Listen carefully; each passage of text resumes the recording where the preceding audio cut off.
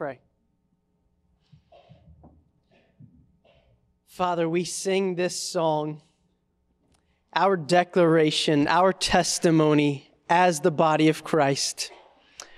We were in utter darkness. We who were bound by our sin, lost and dying, and yet you came and rescued us by your great love and your great grace.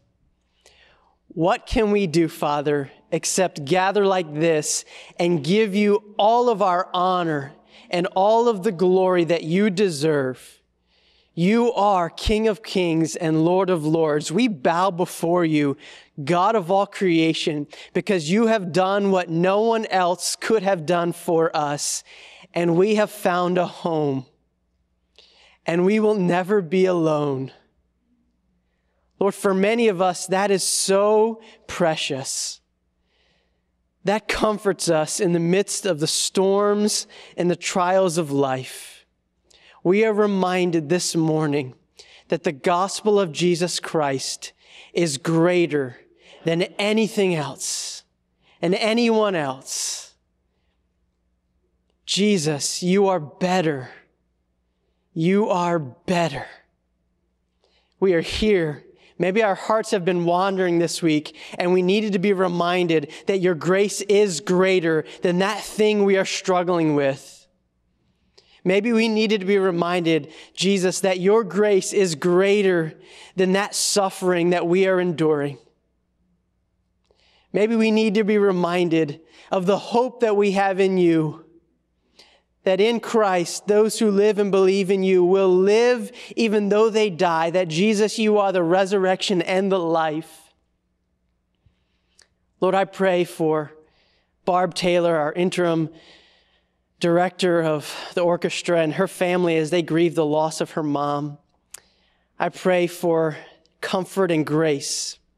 I thank you for her mom's faith in Jesus and her experiencing glory even now.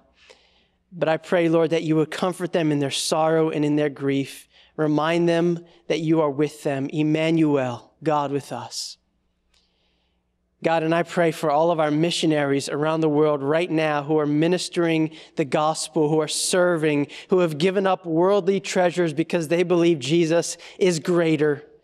Remind them of your great love for them, that you are with them. Provide fruitful labor for their efforts, Lord. I pray for the Smiths this week in Papua New Guinea. Encourage them, use them mightily. And I thank you, Lord, that we as a church can gather and can give of our finances to further spread the gospel of Jesus Christ. May we give joyfully, generously, and out of faith. We pray that you would use this time to glorify your name. In Jesus, we pray. Amen.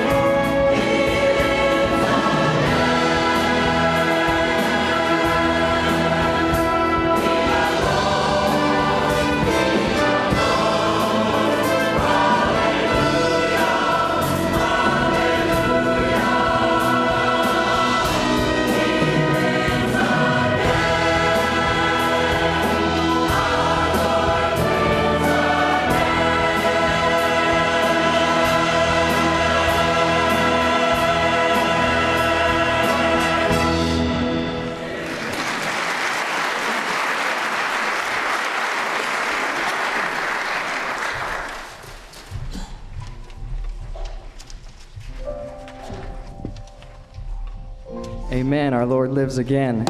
As we continue to sing, let me just remind us what the psalmist has said about our great Lord. It says, "Bless the Lord, O my soul, and all that is within me. Bless his holy name. Bless the Lord, O my soul, and forget not all his benefits." And this is where it gets kind of cool, because to me, all his benefits, oh yeah, I got a house, I got clothes on my back, I got food to eat.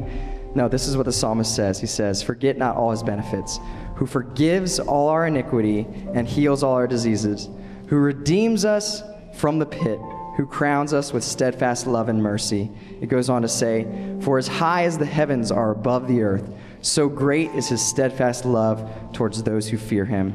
And as far as the east is from the west, so far does he remove our transgressions from us." And that's just a glorious truth, and I hope that's just a reminder as we continue to sing. We're going to sing about the greatness of our God, and then we're going to crown him with majesty. May we just focus on these words of what he has done for us and the benefit in Christ. Not an easy life, but the benefit of freedom and salvation and forgiveness and redemption. So would you stand and sing with us?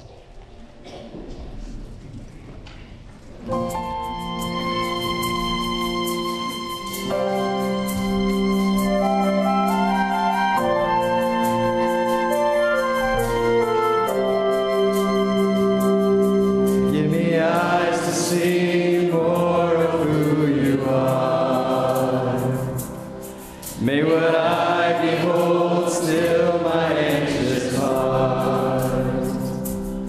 Take what I have known and break it all apart. 'Cause you, my God, are greater still. And no sky contains, no doubt restrains all you are.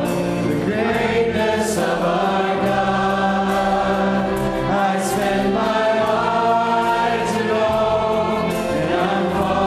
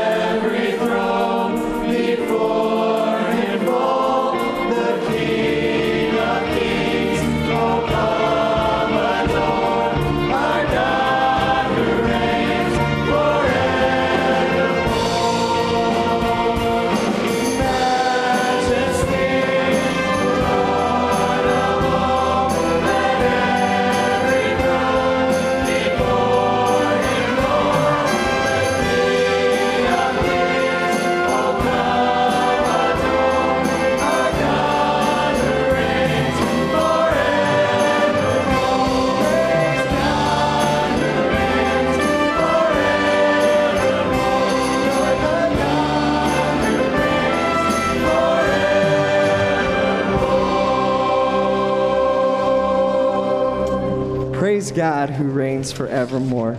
Lord, may this be our prayer as we learn more about you, as we read verses, as we read scripture, as we meet with one another. Lord, may your praise and glory be on our tongues because of what you have done, what you're doing in our lives, and what you will continue to do. Lord, we thank you and praise you for who you are. Lord, you are amazing, and let us never stop saying that.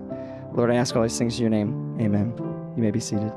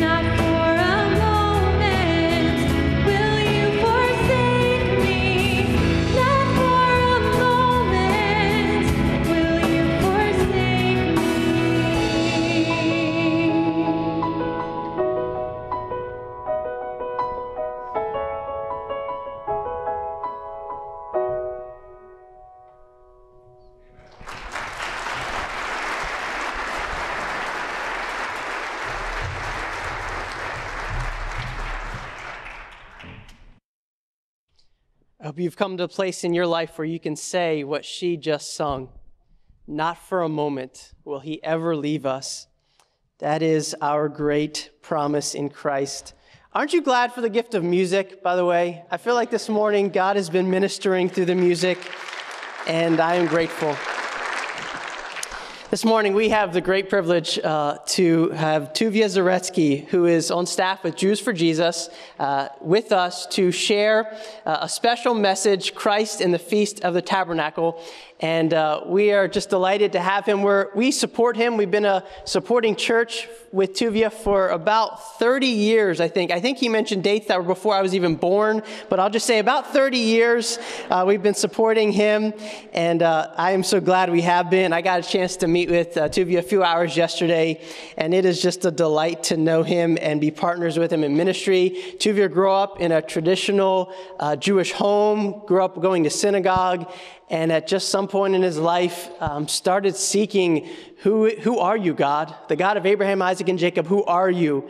And was very surprised at how God revealed himself and through whom he revealed himself, through Jesus, the Messiah. And so we are just thankful for his work. He is the director of staff development and training. So he writes a lot of the materials, does a lot of the training for those who are on staff with Jews for Jesus. Spent like 6 months in Israel last year doing some training and work there.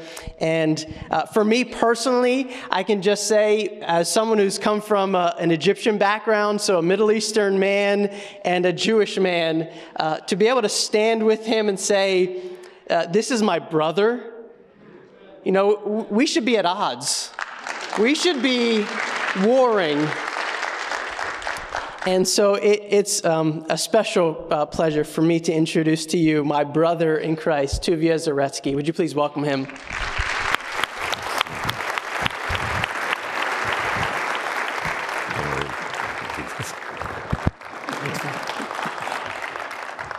Pastor Mark, I'm really enjoying getting to know you here, and Pastor Brady, thank you for the welcome back. I was just thrilled when I was invited back. I was coming out to the Evangelical Theological Society up in Baltimore all this past week, and I was listening to all these erudite papers and so on, and wearing a tie, and when I knew I was coming back here, I was really thrilled. Really glad to see some of the culture change going on.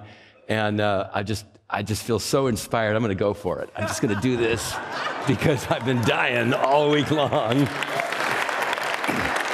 And I'm home, okay? Oh, thank you. Thanks for inviting me to do that. I love seeing the life of the Lord here. I love seeing the changes that are happening.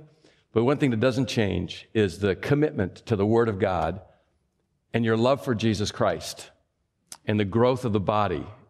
And I'm just thrilled for what's happening. And I want to tell you that I'm honored to be here with you this morning. I'm looking forward to this. This is a wonderful presentation, and you got the perfect Sunday. I love doing this, and the best Sunday to do it is the one just before Thanksgiving. So warm your hands up. We're going to have some fun. I also want you to meet some folks.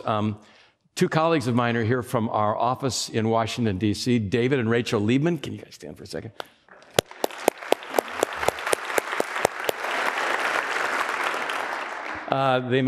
Rachel or David may have to dash out if their son Micah acts up in the nursery, but we're good. We're good. You understand how that is.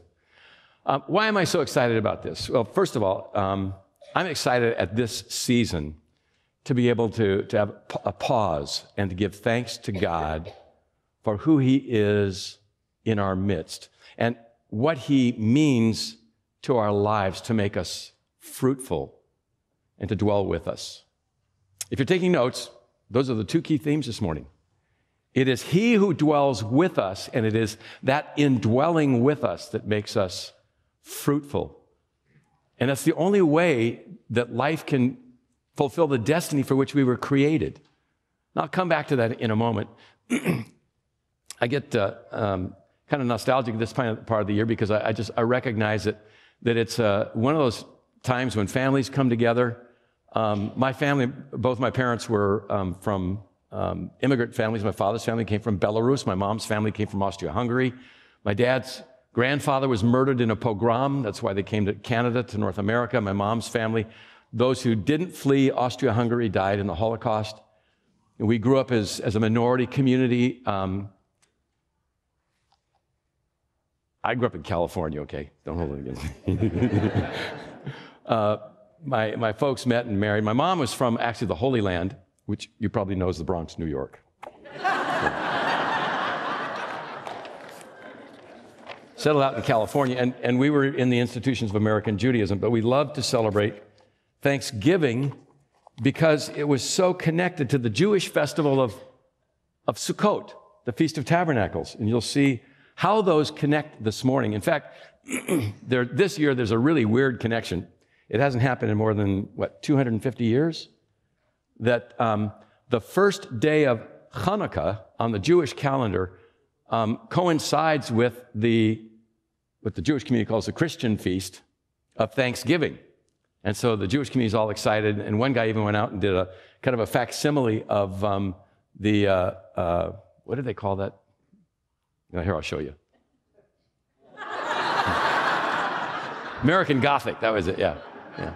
And all over the Jewish newspapers, you see this statement, it's Thanksgiving. I don't know how it's going to work. Oh.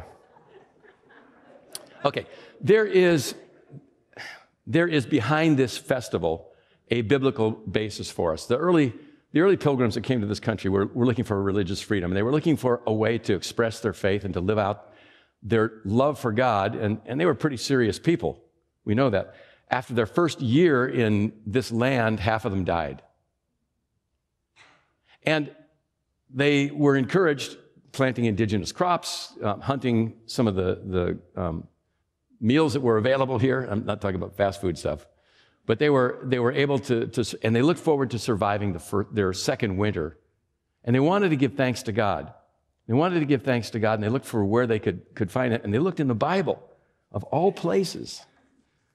And they found the Jewish festival of Sukkot. And they said, that was a fall harvest festival. That's a perfect example for us. And so much of our heritage at this time of the year is rooted back in that holiday. And so you'll see why I find this wonderful connection between the Jewish festival of Sukkot, or Tabernacles, dating back to the time when my ancestors came out of slavery in the land of Egypt, and the experience of its fulfillment in the coming of Jesus, the Messiah. Now, make no mistake about something here. I think it's pretty clear right now that, if somebody asked you tomorrow, was this guy who was talking, that was he Jewish or was he a Christian? The answer is yes, right? We all got that? Good, okay.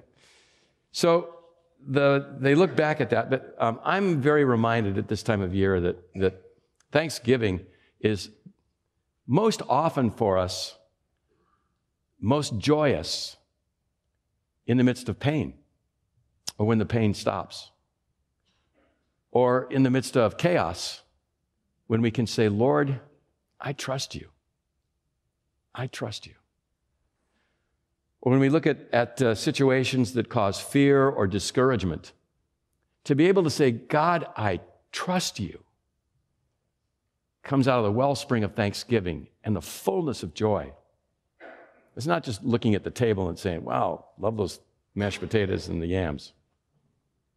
But to know that God is with us and He makes life meaningful and fruitful. I saw an Old Testament professor of mine this last week. He's a wonderful man, Dr. Walter C. Kaiser Jr. One of the things I learned from him that's kind of stuck with me when we were studying Old Testament theology is a three-part formula that shows up in the Bible all the way from beginning to end. God said, I will be your God, you will be my people, and I will dwell in the midst of you. From the very beginning to the very end of the Bible, a three-part formula. It started in the Garden of Eden. God is with Adam and Eve, walking in the cool of the day. He is with them. They are His people until the fall. And their relationship was broken.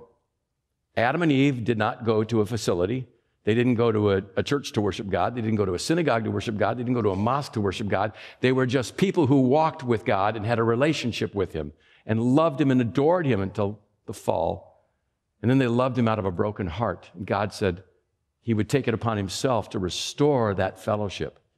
That he would bring the seed of a woman who would crush the head of the evil one who had tricked them, accomplish their redemption, wipe away the issue that had broken their fellowship and their relationship, and restore that wonderful relationship through a seed that would come through a woman. Genesis 3:15. I will be your God, you will be my people, I will dwell in the midst of you. Did you ever think of this? The reason that God took Adam and Eve and took them out of the garden was to protect them. It wasn't a punishment. It was to protect them. He said, I don't want you to go back and eat of the tree of the knowledge of eternal life. Because if you eat of the Et Chaim, the tree of life, you will live eternally in this broken, fallen state. But if I get you out of the garden, then there's time for you to meet the seed of the woman who would redeem you. Then we can set the basis on which humanity, at least a remnant of humanity, could know God and walk with him and live with him through eternity.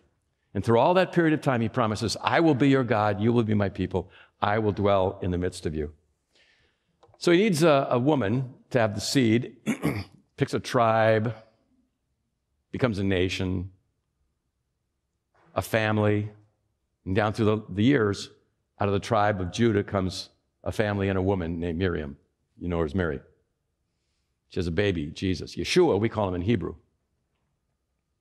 As God is preparing that people for this in Leviticus, we read that they came out of slavery, and at the time that they came out of slavery, in Leviticus 26:12, he says, I will also walk among you and be your God, and you shall be my people. From the beginning to the end, this message keeps coming out. God wants to be with a people. He wants to be with us. He wants us to know him. He wants to make us fruitful again and again and again. The cause of our thanksgiving to God is that in the worst of circumstances, imagine how bad it was for Israel. The Jewish people, having just come out of slavery, all they knew for 400 years, we were slaves. We were nobodies. We had no government. We had no army. We had no agricultural basis and no economy. And yet God says, I will be in the midst of you and make you fruitful. What a message. I commend this to you as a theme for Thursday night, all day Thursday. Every day, why not? Well, the Jewish people had to learn about this walk and this life with God. And so God embeds in our calendar a series of festivals. There were 7 of them altogether. All 7 of those feasts were intended to teach us and train us how to walk with God. They're broken up into 3 units. Each one of those 3 units was a pilgrimage festival, so everybody has to go up to the city of Jerusalem. At the beginning of the year, there's the spring festivals. We remember God as a Redeemer. We come back 50 days later, and we celebrate the feast of, you call it Pentecost, Shavuot, the Feast of Weeks. We remember that God is going to bring about a great harvest. It's just the beginning. We can look to him to make our lives fruitful, our land fruitful, and he'll be with us. And then we come back in the fall, and we celebrate these 3 festivals in the fall. And it's the season that we would be in now. Now, it happens a little bit earlier because the Jewish calendar is a calendar from the Middle East. It is an Asian calendar. Israel is located in the continent of Asia. And so we are tied to a lunar calendar that was part of our heritage. And so as this festival of Sukkot, the Feast of Tabernacles, was approaching, we're going to read about what it said and what it did in just a moment. But as it was approaching, God wants to make sure everybody knows it's time to go to Jerusalem. It's the pilgrimage festival. And so the high priest would stand at the corner of the temple and blow a trumpet. And the trumpet would call everybody to wake up and get ready to go to Jerusalem. It was an alarm clock. Big horn blown from the Temple Mount. The sound radiates across the hills, and the villages all around hear it, and they blow their trumpets. And so from village to village, the trumpets are blown. It was the old internet, okay? Way back. And that's how they communicated all the way out into the diaspora. And so Jewish people would be preparing to go up to the city of Jerusalem. They would be collecting some animals. They would be gathering fruits and vegetables from the land. They would be looking forward to seeing all their friends up in the city of Jerusalem for an 8-day festival. And they'd pack up their belongings, and as small units from their villages, they would start up to the city of Jerusalem. 2 weeks to get there. They're going up to God's house. Now imagine you're going to go up to God's house. You got an offering to bring, and you're on your way up. You look at your clothes, and you look at what you're bringing, and you're going, what if it's not enough? What if it's not good enough? What if I'm not good? What if God sees what's going on in my heart? What if he notices that, I'm not sanctified enough. I'm not holy enough. I'm not even close to perfect. How am I going to go into God's house and be there with him? I'm going to see the Shekinah glory glowing over the Holy of Holies. How am I going to be there? And God said to the people, I got your back covered. That's my translation, sorry. It's okay. You can come to the city because 5 days before the feast, God takes it on himself to prepare a sacrifice. He says, just bring a sacrifice, a particular sacrifice, an asham offering, offered once a year on the altar with blood poured out, first for the priest and for all the people. And the blood sacrifice was to cover and cleanse all the sin for all the people for the entire year. Come on up to my house. I want to be your God. I want you to be my people. And I want to dwell in the midst of you, says the Lord. Yom Kippur, the Day of Atonement, the day on which one atonement was made, a sacrifice that had to be offered every single year until a permanent sacrifice came in. And that permanent sacrifice has been obvious to all who believe. It is the Messiah Yeshua, the Messiah Jesus, who fulfilled that whole picture. So 5 days later, we presented ourselves in the city of Jerusalem. It's the time for the festival. And you might as well turn there and read about it. Let's go to Leviticus 23, where you've probably been doing your devotions this past week, right? In the Torah. And let's just read what it says so we know we can get a handle on this. I'm going to read it up here because my version might be different. Say to the Israelites, on the 15th day of the 7th month, the Lord's feast of Sukkot begins, Tabernacles. It lasts for 7 days. The first day is to be a sacred assembly. Do no regular work. I'll let you get there. It's in the front of the book. It's about, anyway. For 7 days, present off. I love the Old Testament. I actually love the New Testament because it reminds me of the Old Testament so much. I do read it. Okay. For 7 days, present an offering made to the Lord by fire, and on the 8th day, hold a sacred assembly and present an offering made to the Lord by fire. It is the closing assembly. Do no regular work. Lays it out very simply. It's a 7-day festival with an extra day added on called a Hoshana Rabbah. That's the great day of salvation. It's the culmination of the festival. It's the grand finale. So they're going to present themselves, people would present themselves in the city. It's a Shabbat, a day of rest. No other work is done. You're going to see all of your friends from all over the world gathered back there. Relatives, friends connected with your family. Dwell together in the city of Jerusalem. There's going to be offerings made to the Lord by fire. These are sacrifices, goats, lamb, oxen, offered on the altar at the temple, divided, given up to people. Smoke billowing out of the Temple Mount. Meat being distributed, cooked meat. Do no regular work. Let's read the rest of this. So beginning with the 15th day of the 7th month. Now that's important. On a lunar calendar, the 15th day is the full moon. It's the middle of a lunar month. So the Temple Mount is ablaze with light, first from the moon, and then secondly from the candelabrum that have been lit. This is not exactly what they look like. The candelabrum at the temple on the 40-foot high walls were not wax and a wick. They were bowls, actually in the shape of pomegranates, filled with about 40 gallons of olive oil. And servants had to go up on top of it looks better down there. Servants would have to go up on top of the walls and light the bowls, and they were menorot, or 7-branch candelabras. So it was huge. Just imagine the light coming off of these high walls, filling the Temple Mount with light. So you've got this gorgeous lighting in the evening. You've got the meat that's cooking and the smoke filling the place. What else is happening? After you gather the crops of the land, celebrate to the Lord.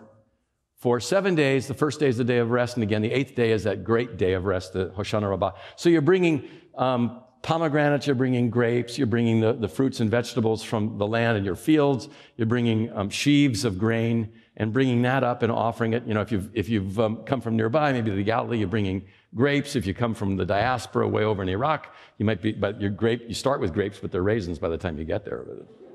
It's all good. So they're offering that. And the first day is a day of rest. The 8th day is also a day of rest. On the first day, you're to take choice fruit from the trees and palm fronds, leafy branches, and poplars. Rejoice before the Lord your God for 7 days. We have on the table, we still do this, by the way. We set up these little booths around our houses. We have a lulav, which is the palm frond, and the poplar and the myrtle, and we wave that as a reminder that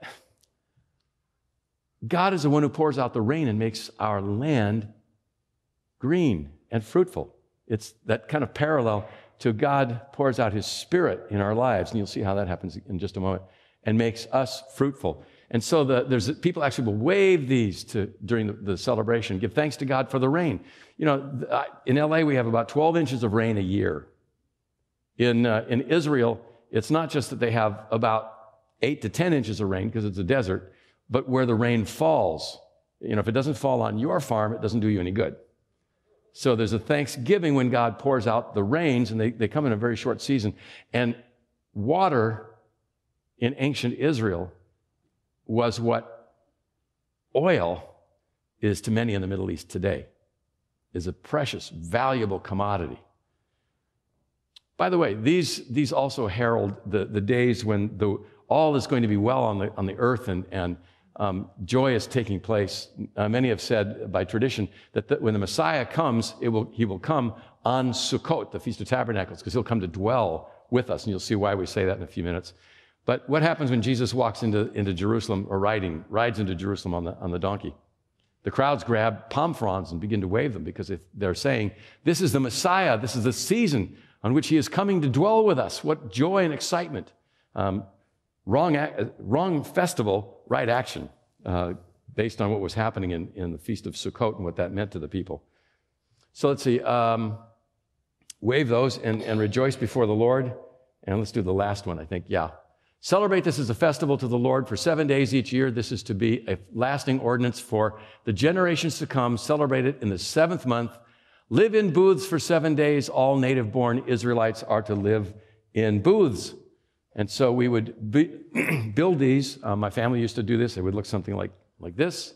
And they would be by the house or by our synagogue. A table always is featured inside for ushpizin, so that if neighbors come over, we can offer hospitality. Ushpizin means hospitality. So you have all this food and a wonderful warmth and a gathering in of people to give thanks to God. What a perfect basis to think about Thanksgiving. Huh? Look where it comes from, this joyous festival, a time to reflect. So what's happening? You're coming from all over the land. You're seeing all of your friends. You're bringing fruits, libations. Grain is being cooked into bread and baked. There's meat being cooked at the temple, which is being distributed. You smell the aroma of barbecue. What's happening? What do we call this? It's a big party. It's a big feast. It's a joyous time to ingather and give thanks to God for all his blessings. And it doesn't happen just because times are good. This happened season after season in good times and bad. And frankly, the last time we read in the Bible that it happened in good time was Solomon gets down on his knees in 1 Kings 8 and dedicates the temple. When my ancestors came into the land and God had given us the land after great struggle. For a lot of people, it was very, very controversial, but it was great struggle to be there. It was what God had foretold and promised our people. It didn't just happen by a click of a finger like Disneyland. It was a hard time. Solomon gets down on his knees and he says, unlike all the other kings of the Middle East, Solomon is under God. All the other kings of the Middle East said they were God. Solomon says he's under God, gets down on his knees, lifts his hands to heaven. He said, Lord, this is your house. You will be our God. We will be your people. We want you to dwell in our midst and make our land and our lives fruitful. And he confessed to the people, we can only do that as we are living before you and obedient to you. Didn't last very long. Barely 400 years later, the temple was destroyed. The Feast of Sukkot was no longer celebrated. But worst of all, the Shekinah glory of God, which had dwelt over that temple, departed. And there was no longer the imprimatur of God's sanction. And in sadness, the nation was carried away into captivity and ultimately came back and began to rebuild the temple and in the city. But there was no Holy Spirit. There was no Shekinah glory. Not until the person of Jesus came back, or came and dwelt among us. Now, let me just give you one more time that theme associated with this. The sukkah, the tabernacle, the booth, is supposed to symbolize for us, and I think you can say this, the sukkah was this imagery of God dwelling with us. He'd said that's what he wanted to do. He said, build the booths and come to my house and dwell with me, and I will dwell with you. Emmanuel, God with us. It was the name of my synagogue growing up.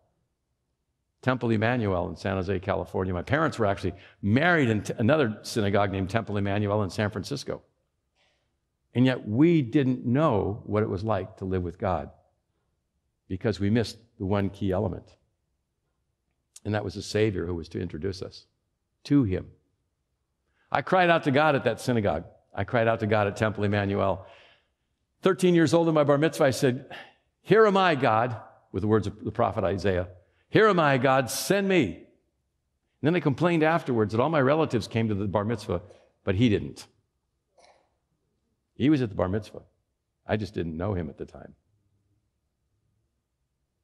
He met me 10 years later, and against all culture and all tradition, he introduced himself to me in the person of Jesus Christ. And I was shocked. I'm Jewish. Jews don't believe in Jesus. Didn't matter. He's the truth. One of the things that struck me about Jesus that I had no idea that who he was and what he was like. Somebody had recommended that I start reading the Gospel of John, and I was, I'll do that. I figured I would be reading about Johnny Cash and Billy Graham. What do I know? But I get to John chapter 3, and I found out that Jesus celebrated Passover. And I went, are you kidding me? Nobody ever told me that. John chapter 10 is the only place in the entire Bible, where the Jewish feast of Hanukkah is mentioned. And in John 7, Jesus is going to keep the Feast of Tabernacles. God wants to make us fruitful. He's Emmanuel. He wants to live with us. He's Emmanuel, the God who's with us. And he wants to do that because he wants to make us fruitful. Something we cannot do for ourselves because we are broken and fallen, and yet he wants to be our fruitfulness. So Jesus comes to the city of Jerusalem. We read in John 7, verse 2, but when the Jewish Feast of Tabernacles was near, when Chag Sukkot was karov, when the Feast of Tabernacles was near at hand, so we know it's the fall, we know that it's probably dark, but moving toward the full moon. And Jesus' disciples have gone up to the city of Jerusalem. He's on his way after them because the Jewish rulers have been looking for this pretend Messiah, as they called him. Now, not until halfway through the feast did Jesus go up to the temple courts and begin to teach in verse 14. So we know it's a 7-day feast with a grand finale tacked on the end. Someplace in the midst of that time, Jesus goes up to the city of Jerusalem. He presents himself at the holy temple, and he begins to teach the people. Before you say, I wish I knew what he taught, John tells us. It is Hoshana Rabbah. It is the last day, the great day of the feast. Jesus stands up. He has something to teach the people. Now, I need to set a picture for you. During this festival, the high priest and the priests that work with him would go down to the pool of Siloam, which is just down the hill from the Holy Temple. You can still go there today. Archaeologists have found the pool of Siloam at the bottom of the Ophel, the hill of the city of David. The mosaic on the floor, probably the one that the blind man in John 9 saw for the first time when he washed the mud off of his eyes, had been made by spittle from Jesus. You can see it yourself. The water is still flowing in there from the Gihon spring through the tunnel the Bible describes as cut by Hezekiah. It's all there. The priests would go down and they would take ewers, large pitchers, much bigger than this, is just a sample, okay? It's pitchers, fill them with water, bring them up on carts up to the Holy Temple. There, the water would be poured into a silver bowl on the temple courtyard, much bigger than this, with holes perforating it. What happens if you poured water into a bowl with holes in it? Sprays out everywhere, right? The picture was giving thanks to God for the rain which he poured out on our land to make our land fruitful. I've tried to explain to my kids, a little bit about how God is involved in our lives. And I would hold up the bread at our table, and I would go, you know where the bread comes from? And they go, yeah, Safeway. Maltby Babcock in the 17th century, or 18th century, came up with a wonderful little prayer. I tried to get this into their heads. Behind the bread is the mill. Behind the mill is the grain. Behind the grain is the seed and the Lord who poured out the rain.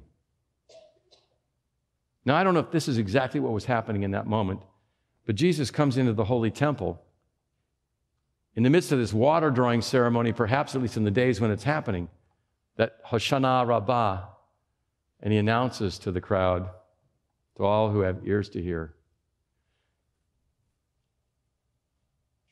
if anyone is thirsty, let him come to me and drink. Whoever believes in me, as the scriptures say, from him streams of living water will flow from within that one.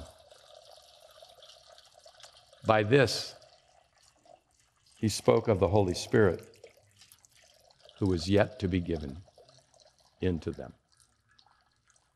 Our lives depend on water for our physical existence, but our spiritual lives depend on the Spirit of God who dwells within us and makes us fruitful. My brothers and sisters, we cannot fake love, joy, peace, patience. We can't fake goodness, kindness, faithfulness. We can't fake any of this. Oh, you can try. You can do it for a little while. But to see that embedded in your life over a period of time is what happens when a disciple is marinated in the waters of the Spirit of God and grows into that life. I can't be those things, and I've given up pretending. I'm just grateful as I prayed coming here this morning that I didn't have to depend on scholarship or a good delivery.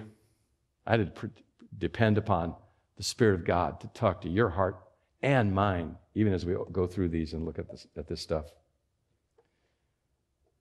People knew there was something unusual about Jesus. As he walked out of the temple, having heard those words in John 8, he says, I am the light of the world. You're not going to live in darkness if you know the Son, if you walk in his light.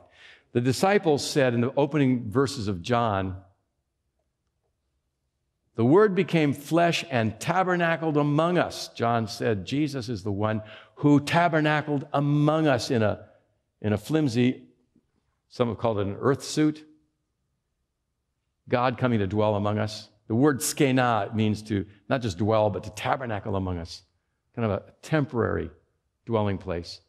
And we have seen his glory, the glory of the one and only who came from the Father, full of grace and truth. I need to ask you, who is the we who saw the glory of God in Jesus? This isn't just theology. He's got an experience, a moment in mind. Who's the we? John, James, we call him Yaakov, and Peter, Shimon. 3 Jewish guys on the side of a mountain, there with Yeshua, with Jesus. The glory of God descends upon him. They see his glory and they go, wow. And Peter gets so excited. He goes, Lord, let's build 3 tabernacles. One for you, one for Moses, one for Elijah. I don't know how he knew they were Moses and Elijah. It's never explained. I don't know if they got name badges or something. But he knew. And he says, the Messiah has come and it's time to build the tabernacle that we can dwell with you, O Lord. It is in the name of this Jesus that the glory of God is revealed. It is not the name I was looking for. I said to God, I want to know you. I'm asking, seeking, and knocking. Show me who you are and show me how I'm doing. He showed me part B first. He showed me I'm a sinner, I'm broken. Then he began to reveal himself to me in the person of Jesus. My first thought, forgive me, my first thought was, are you kidding me? I'm Jewish. Jews don't believe in Jesus. I will be your God, you will be my people, and I will dwell in the midst of you. And the key to experiencing that is the person of Jesus. There is no other name given under heaven among men by which we must be saved. Many of us here this morning are part of a remnant from our own nation. I'm just a small remnant from my own nation. Kind of like the 7,000 that were set apart during the days of Elijah. But each one of you who are here, who's a follower of Jesus, is one of that remnant set aside by God to be his people, to dwell with him and him in you. God is doing some unusual things. I came to faith during a time when there was a first wave in the Jewish community in modern times. A whole wave of Jewish people were coming to faith in Jesus in the 1970s, apart from any other movement. In the 1990s, another wave broke out, and that was in the former Soviet Union, as Russian-speaking Jews, Ukrainian-speaking Jews were coming to faith in Jesus in massive numbers. Some of them have emigrated to Israel, some to the United States, some to Germany, where they're being welcomed back. Whole new era. And they're telling Germans, the God of reconciliation has come in the person of Jesus. And the enmity and the warfare and the sadness of this land can be healed as Jew and German find one another in Jesus Christ. We believe that a third wave, I'm not a prophet, okay? But we believe that a third wave may be on the verge of breaking out or happening in the state of Israel. As the name of Yeshua, the name of Jesus, is being lifted. This is a picture of some of our staff. We have an office in Tel Aviv. I lived with them for the first 6 months of this year, working on developing a leadership team and discipling the younger team. They're lifting, they're lifting the name of Yeshua in a way that Israelis can hear. Long story behind the banner, but suffice it to say, it's in the eyes of Israelis, there's a stark shock going on in that banner. Another time, maybe we had a Sunday school class sometime. But the phone number on the bottom, the star 5552, is where people could call. And you see the guy on the right side doing this. He's saying, just call. And they're out on the major highway, one of the major highways in Israel, and people are using their car phones to call the number. Up until this last week, we had over 8,500 contacts doing this and meeting people on the streets. I haven't got all the numbers yet, but do you know how many people were contacted this campaign? Over the first few days, it was about 350 had given their name, address, email, and phone number for follow-up. And they get a copy of the Gospel of John in Hebrew, Russian, Amharic, or Arabic, because a lot of the Palestinians are asking for information about Jesus. You're not going to read about this in Fox, MSNBC, or the local papers. Behind the headlines, God is doing something really wonderful. This is a picture of our staff in Israel. As I said, we think it's a third wave that's breaking out there. I love this group. They're all Israeli citizens. If the government was ever to shut down evangelism, wouldn't change a thing. All these people are citizens of the state of Israel. There's folks they're Russian speakers. All of them speak Hebrew now, but Russian speakers, folks who've come in from South Africa, India, and the guy on the far left is one of my favorites. If you think you have a hard job, that's Peter Nasser. He is an Israeli Arab from a village in the north who's come to work with Jews for Jesus because he's married to a Jewish believer. If you ever think you have a hard job, just imagine being an Arab telling Jews about Jesus the Messiah. Well, what does this mean? I don't know. But I do know from the book of Zechariah, there's a great hope about the future. We used to sing this as part of the liturgy in synagogue. Never knew a context for it, where it fit in. But this is a promise that in the days when the wars are ended in the Middle East, God yet has a plan. Then the survivors from all the nations that have attacked Jerusalem will go up year after year to worship the King, the Lord Almighty, and celebrate the Feast of Tabernacles. I'm not a prophet. I can only read the text, and it tells me a temple is going to be rebuilt. And after a massive war against our Jewish people, the survivors of that land and from around the world, who are the remnant that love Jesus, will come and celebrate the Feast of Tabernacles. From beginning to end, I said. From Genesis to Revelation. The book ends with this promise. Behold, the tabernacle of God, it's still going to be there. The tabernacle of God is among men, and he shall dwell among them, and they shall be his people, and God himself shall be among them. I will be your God, you will be my people, I will dwell in the midst of you. Don't miss this. If you're visiting this morning, if you don't know what this is all about, it's not about church. It's about a relationship with the living God and finding his forgiveness for our sin, repenting, and entering into the forgiveness that he accomplished for us at the cross of Calvary, and welcomes us into his family so he can say, I'm going to make you fruitful and I want to dwell with you. Not inside a building, but inside of you. Don't miss this. We sang earlier, all hail his glory who died for me. Praise him who reigns forevermore. That's what this is all about, isn't it? After all, didn't the gospel of salvation start in a flimsy shelter outside of an inn? We'll get there. But first, I want you to have a joyous Thanksgiving celebration. And remember,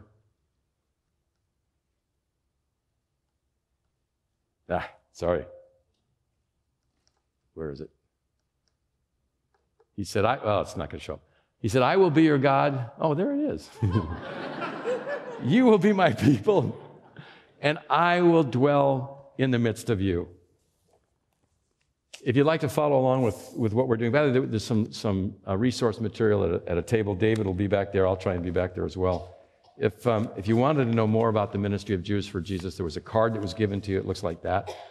Fill it out. Leave it with me. I'll make sure you get something about all the feasts of Israel.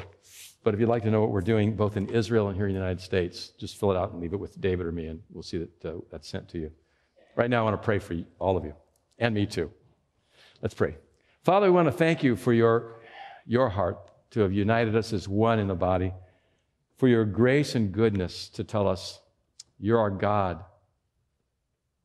You want to dwell in the midst of us. And you're pleased that those who love you and know you are your people. And we're so thankful that it's your desire to make us fruitful as well. Dwell in our midst. Fill us with joy this Thanksgiving season.